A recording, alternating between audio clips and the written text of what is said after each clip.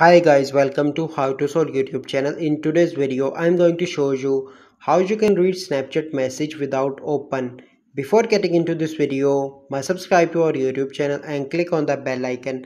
First, you need to open Snapchat application. Once you open Snapchat, then you need to click on slide right. So you can see that the now messages are open.